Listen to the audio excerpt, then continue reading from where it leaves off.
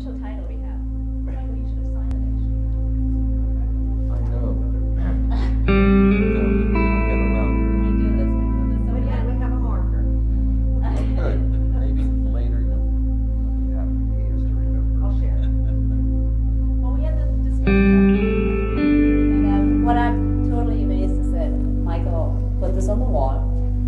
After thinking for 3 months, we heard how you explained how you were thinking about it, and actually put it on the canvas, which I think is absolutely amazing that an artist can do that. I've seen a lot of artists painting, drawing, sketching, and it's easy to, coming from Europe, to say, you know, this is an abstract expressionist, which anybody can sort of come up with something. And I said to Michael when he came in here during the time when he was thinking about the painting, what he was going to do, is like, Michael, don't just take this so serious. Just do something more, a little bit more abstract. It's easier for you.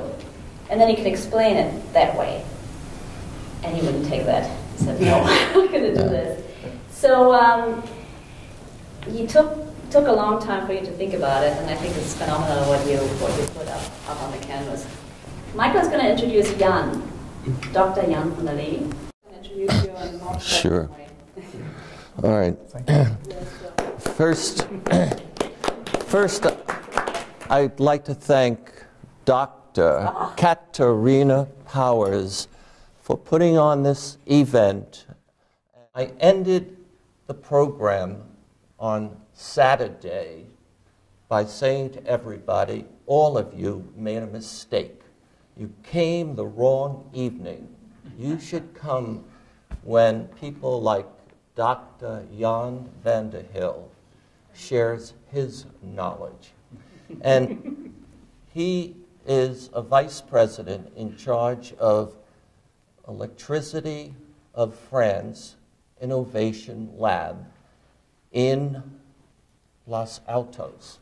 Correct. And he has a Ph.D. in, I believe, nuclear waste. You agree? And an undergraduate in Geology. Geology. So those are heavy topics. And I came in contact with him as a result of what Stanford has done. You know, Stanford spent almost $500 million building a brand new energy system. And I tend to think it's based on technology that is underreported. And I think it's tomorrow. Joe Stegner will be here. And he is the father of Stanford's new energy system. So I met Jan as a result of Stanford giving me some documents to help me understand their system. And I saw references and emails to Electricity of France. And I discovered that his company was documenting what Stanford did. This painting pulls us together because I sat down and decided to symbolically articulate what Stanford was doing. And my goal was to make a piece of art as well as events and television programs that would further help inform the public, decision makers, political leaders, that there are solutions that we need to embrace. And I'm hoping that the Stanford system will emerge as a visible model for other organizations that have multiple buildings, campus-based systems, or what they refer to as district systems. And you work for a $70 billion in sales company. That's correct. And you have a great interest in helping the United States improve its utilities, improve the electric grid, I think, so that your organization can help the utilities provide more clean energy to help the United States economy and maybe some other economies. And with that, it's all yours. Thank you. Thank you. Okay. So my name is Jan Venderly, and I'm from EDF, which is not the Environmental Defense Fund here, but Électricité de France. So Michael, he just said, you know, we met. I just wanted to re-emphasize how we met, because actually one day I was in my office and someone was ringing, and my assistant, I think she was out for lunch or something. I opened the door. So we have a small office here in Los Altos, an office which is named EDF Innovation Lab, right? We are an outpost of EDF here in the Silicon Valley. And I open the door, I see Michael. And what he says was surprised me. He said, "Who are you?" I work here. "Who are you?" He said, "Who are you?" And I said, "Well, perhaps I have to explain." "Yes, please. Yeah, I'm Michael Killen." I said, "Hey, that name's, yes, it's saying me something." And I'm saying, "Yeah, I'm painting and I'm making shows." And I said, suddenly, I know. He was the one who interviewed one of my employees a while ago. So then I said, "Okay, come in." I had a couple of minutes. "You want a cup of coffee?" And we sit and we start discussing. He was discussing about this project here. And I said, "Well, that's very interesting. I mean, this is, you know, something different. We are solving every day very difficult problems, looking at mathematical methods, data analytics, having all kind of technical people around." And he's looking this from an art perspective. I said, "Well, that's interesting." So I think we spent an hour at the end of just explaining and looking, and I said, "Yeah, well, hey, we have to discuss this more." So later I went to his place here in Menlo Park. He showed me this painting, and I think it was a couple of weeks ago. And I said, "Well, you know, it's all fine, but yeah, this turbine, you know, doesn't correspond. This should be connected here. You know, I have a scientific way. So I said, no, this should be connected here. Steam should go there, and then it comes electricity." And I'm very happy that you see you modified a lot to your painting. Everything is connected correctly. So actually, this should work. It is something which is important for us. How did we came to Stanford? Well, first of all, we live here. We know what Stanford is doing, and we're looking at all kinds of approaches to make energy and to make systems more efficient, and also how to reduce CO2 emissions. Because one of our biggest values of EDF as a company is to reduce CO2 emissions and help to limit climate change. And the way we do that in France is that we have a almost emission-free generation park, because it's mainly nuclear and hydro. And we have other renewables. We have some renewables, but mainly that's our main energy mix. So we have a very specific company. We are, I think, the biggest nuclear utility of the world. We have 160,000 people working at EDF, so it's a very big company. And we are all over the world. We are in France. We are the biggest utility in the UK. We are in Belgium, in Italy, but we are also in China. We are also in the United States. In the United States, we have one of the biggest wind and solar energy project developers of the United States. And that's France, EDF. They're based in San Diego. And if you go over the bridge here and you see all these wind turbines, they have been developed by EDF. So it's renewable energy here in the States is a very big stake for EDF. But we want to go further, because we cannot just provide more renewable energy or clean energy. There's a lot of other areas. There are a lot of other areas like transportation where you have to act in order to bring CO2 emissions down. So another part of the mission, our mission, is all to look at all the other areas. Industry, they use a lot of gas, oil, in order to generate their heat they need. So there's a lot of CO2 emissions to reduce. Buildings, districts, and Stanford is a big district, right? So we thought it was extremely inspiring what Stanford did. So what they basically did, you perhaps some of you know, but they they brought in big tanks to store heat and to store cold.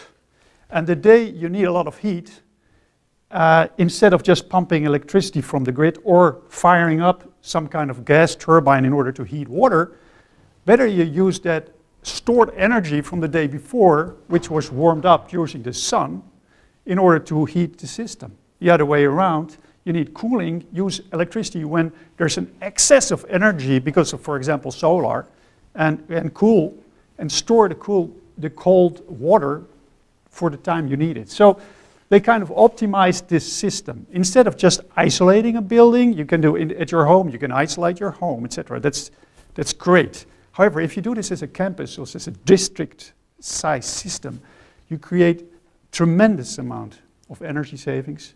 And in this case, they get rid of all their gas generation assets. So zero CO2 or very low CO2 emissions, which is something we are doing at different scales, but we have never seen and done that at this scale, at the scale of a campus like Stanford, which is a big, big campus. So that was wonderful. So we went there, we've seen it, we did a study on it, and I said, hey, this is interesting. Folks from France, come and see this. And invited my CEO, and he came. And that's where you heard of. So he came, he saw this, this is great, we have to do this, you know, more. And he brought over other people from one of our subsidiaries working on this. So one of a campus here in California is really inspiring. Even if we're doing this it's really inspiring for a company like us. And we are trying to now to down, because campus is a big, but if you want to do it at a smaller scale, you have to be able to find a business model in order to do it at a smaller scale. Campus, they have deep pockets, right? But if you go to small campus or to some kind of just an industrial site, they need a different business model. But we can do that because we are a big company. We know about upscaling, we know about infrastructure, we are all over the world, so we can help with that. So that was very inspiring. So that was, for us, a reason to go to Stanford. So, well, I'm not sure about you, what your main motivations are looking at this kind of systems. I mean, how many of you are driving an electric car? One. Okay, another question. How many of you think that your next car will be electric? There you go. You see, so there will be a change. Now, why I'm asking this, because I think, well, we think that electrification is really the next step. So we are an electricity company, okay? Full disclaimer. Our job is to sell electricity. So if I say we need to electrify everything, of course, this is business for us. But it's not the main reason I'm telling this story, because for me, I'm a scientist. I haven't been at EDF my life. I have been a long time I've been working in university. I've been professor, and I came to the utility for one reason, because I thought they were really impactful to work on climate issues and clean environment. And not only CO2 emissions, but also just clean environment. How many of you, have been at LA or some other city and saying, oh, I have difficulties to breathe. I've been in China, you have been in Shanghai, you don't see the sun. So if you want to work on this kind, and you want to be impactful, I thought, go to a utility, there is something you can be impactful. But we can do only so much, because the grid, or the energy coming from the electricity grid, is getting cleaner and cleaner and cleaner. Slowly, but it's getting cleaner. If you see what California is currently, 50%, 53% of the energy in California from the grid is renewable energy. So almost without CO2 emissions. So, and this goes forward. Why? Very simple. Coal is getting off the grid. Why? Because gas is cheaper. And gas emits half of the CO2 emissions, CO2 as coal. So it's getting cleaner, and this is the trend. And there's renewables coming on the grid as well, so grid gets cleaner. But you can only do so much. So if you start to electrify, So if you start to look at transportation, heavy trucks, boats, perhaps airplanes, but cars, light vehicles, and then heavy trucks, buses, that will really impact enormously not only climate change, but also the quality of your air in the cities, which is hugely important. And it's a very simple step, because going from coal to gas, it's an investment, it's years. Going to nuclear, it's a 5 to 10 years investment to get a plant up and running. Okay, then it's running for 70 or 60 or 80 years. But it's a long investment and a huge investment. Electrification of the transport system, everybody can participate in that. So, but it takes time, you know, you have to start quickly. So what we think is electrification of as much as you can, transport your car, but also in the industry, instead of just using gas in order to heat up your system, you can use heat pumps. So is perhaps the most important step we have to make today. So EDF thinks that's the way to go. So we started a big electrification plan, which is mainly focused on transportation. So trains, they will perhaps run on hydrogen, because we can create clean hydrogen using solar energy over the day when there's an excess in solar energy. We are going to push for electric vehicles. That means putting infrastructure. We are an infrastructure company, so it makes sense, putting charging stations everywhere. But we're also dealing with the grid. We don't want to have, you know, everyone plug in their car at the same time. The whole grid will go down. So we have to handle this, but we know how to handle that today. So we're looking at, and one of the reasons we are here in the Silicon Valley is that you are way ahead with regard to this trend of electrification of transport compared to all kinds of France or UK or other parts in the world. 10% of all cars sold last year in California were electric or pluggable electric, and 30% Palo Alto. And most of them are Teslas. Why so it's a wonderful place to be, because we can learn a lot. We are a step ahead here, and so that's one of, and the other reason is that we have so much talent who can help us with that. Stanford is just around the corner. Berkeley is over there. So that's a wonderful place to work. So you see, it really makes sense to come here.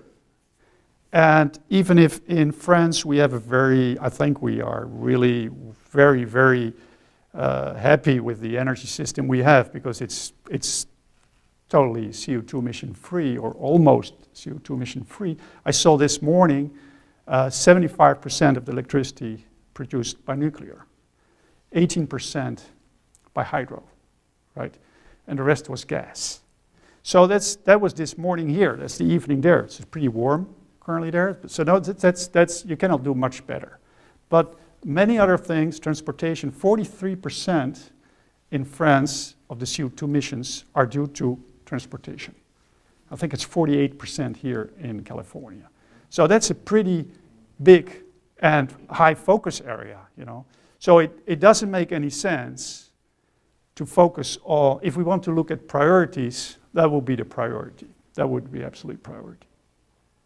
So going back to your painting here, I think you're symbolized, and I'm not sure if I should enter in that discussion about what kind of artist you are, a fine artist, or a primitive, or a symbolic, or a messaging, whatever it is.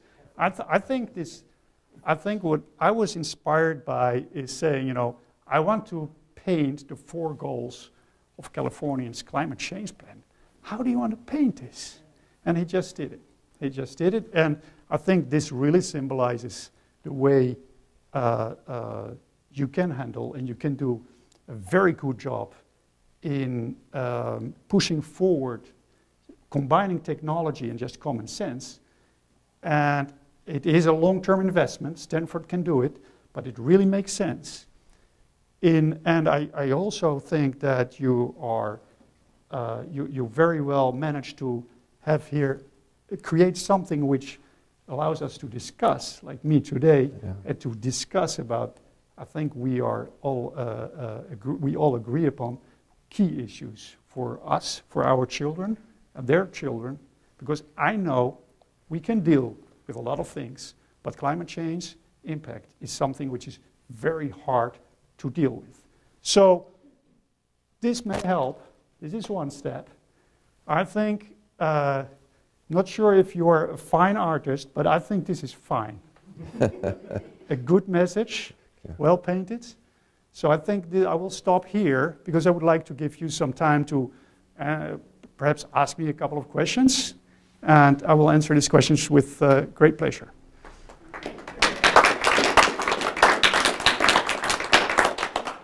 Two questions.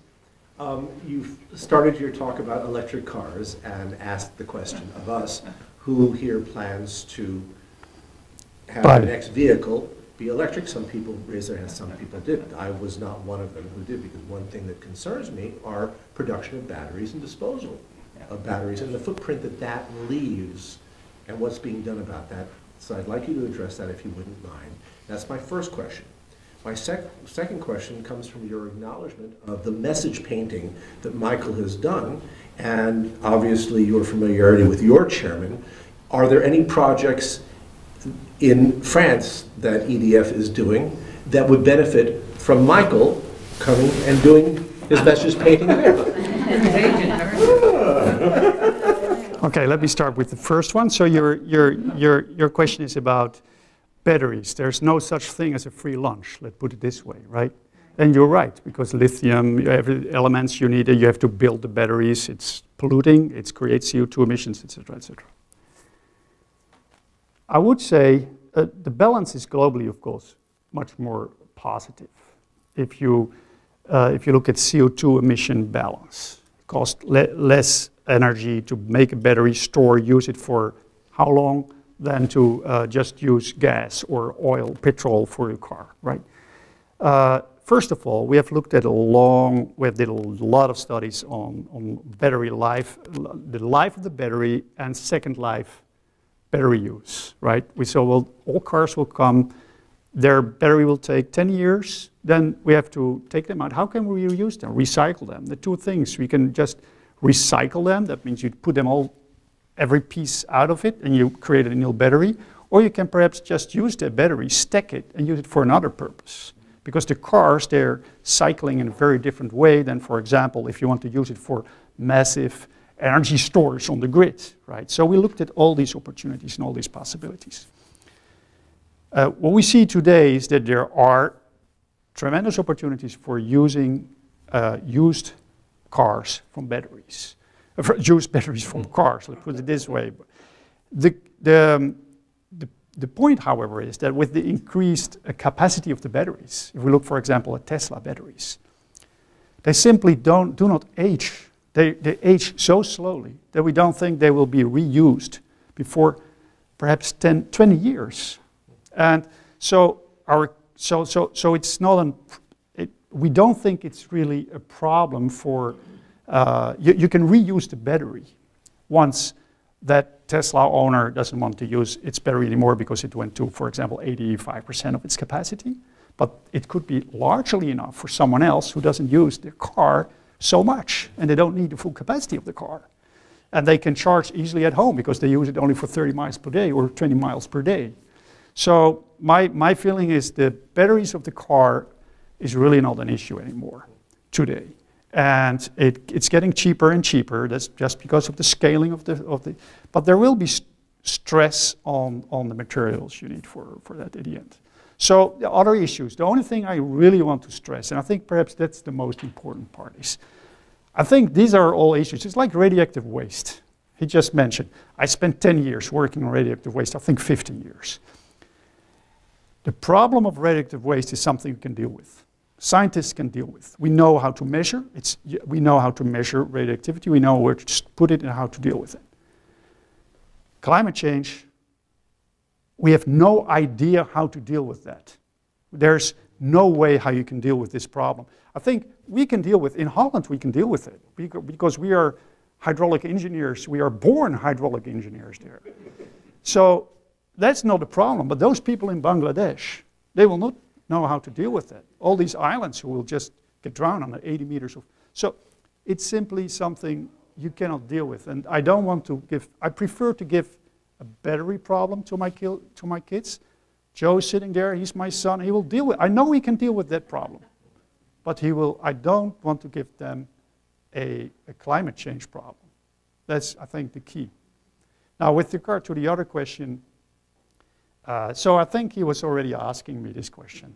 Can I paint the energy? So we just, it was just published, the energy plan for France by our government. Well, it's a very complex, it's not a 4-goal plan, so it will be a tremendous problem to paint. However, there are a couple of things you can start painting. Look at nuclear, for example. Really, nuclear is something we really believe very strongly in, and it has a very big, there's a huge advantage in using nuclear, and we know how to deal with it in France, and it's something very typical for France, for the French energy system. We have to build new nuclear power plants, and there is still a lot of question how you can reduce cost and acceptance of that. Having an artist looking at this in an artistic way. We have had a very good photographer looking at his artistic way to look at energy generation. And we use these photos everywhere. So having an artist looking at it could also perhaps be a communication vector of interest for us. So I already promised you to put you in contact with the one of the folks here of the ambassadors here in San Francisco, and we'll discuss what is really possible. I will perhaps. For the Stanford energy saving system, who came up with the concept, and is it used somewhere else on the planet, or is it just unique? No, it's used in many places. However, as I said, the nice thing here is everything is in there at a pretty large scale and very nicely connected and managed by one central system, which is their intelligence. And there's a lot of artificial intelligence going in there, you know, really a Stanford thing. And we're doing a lot of these elements, but separately. So, for example, reusing heat, we're doing that everywhere as a company. It's one of the core businesses of Delkia, which is one of our big subsidiaries here. So reusing coal, it's a little bit more difficult, but you know, combining these two and putting this in a system. The other thing is they're really providing a service to the grid, and I'm pretty sure that Joe will talk about that tomorrow. They're providing a service to the grid in the sense that during very hot days, like we had in July last year. We know that because we do some clever weather forecasting, so we know, hey, tomorrow it will become 112 degrees or something like that. So we will need a lot of energy for cooling down, and PG&E needs a lot of energy because everyone puts their cooler to a higher level. So what they do is, okay, today we store much more cold, so tomorrow we don't need that. And they bring down their energy and they provide a service to PG&E and they pay them for it. That's another way your system you can pay back for the system. So it's really a win-win situation for everyone. We cannot, perhaps we want to have energy all the time, every time, same quality. It's perhaps something our children will not have access to. They just choose, we run our washing machine only this part of the day, and sometime of the day we don't have energy. Perhaps this become acceptable. Now I'm looking at the future, sorry, but I think the trend will go in a more distributed, more and more distributed, organized way. I think we have to look at the future. I mean, I think this is a crisis, and the scientists globally are saying we have 12 or 15 years, and then after that it's going to be extremely difficult for people to survive, especially in places in underdeveloped places and islands and so on. Yeah, no. So the 12 years is interesting, but I'm going over time. I see my timekeeper there. But just one thing, 12 years. 12, where does the number 12 come from? I think you mentioned the system is finite, right? CO2 emissions It's not about how much you push in the atmosphere every day. It's how much has been put in the atmosphere. How much, at some point, it's full, which is what we call the CO2 budget we have. So if you want to keep the climate change, again, I'm not a climate change expert, but if you want to stay below 1.5 degrees increase in temperature of the global temperature, I think there are 12 years to go, given the rate we are currently emitting CO2 this year, right? So in 12 years, and you stop all emissions after 12 years, you will not go above 1.5 degrees. That's impossible, right? That's impossible because we're increasing. Currently, the economy is going up, we're increasing, so that's impossible. So we're going a little bit higher, perhaps much higher, we don't know. Is that the end of the world? Of course not. Is that the end of a part of humanity? Yeah, of course. What do you want to do? That's it. The beginning of sequence. So we have to. So that's the reality. But it's not the end of the world. It's just the start of a whole other way of doing it. Thank you.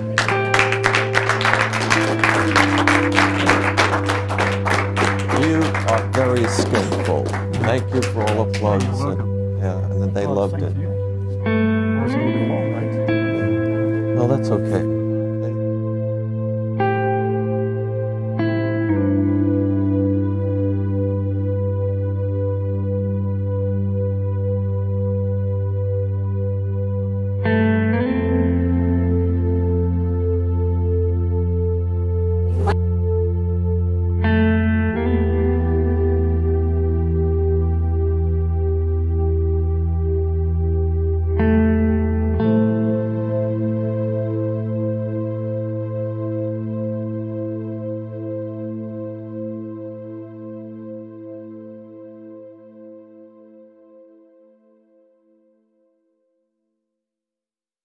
I'd like to thank Dr. Katarina Powers for putting on this event and her love of art and how she puts demands on me. You know, for example, she said, let's put this here and we'll have one speaker evening. And then all of a sudden she says, can you get somebody from Stanford to speak? I said, yes. Can you get somebody from NASA? You know, I easily could do that, but, you know. Can you get somebody, some political leader to speak? And I think you know, if you've looked at the schedule, we have the mayor of Menlo Park, we have the former mayor of Palo Alto, and I believe the former mayor of Atherton is also going to come. And then we have some heavies like Rippu Malhotra, who is an expert in energy systems, and we have the same with Alex Canara. Jim Caldwell is also into this. So we have a lot of interesting people.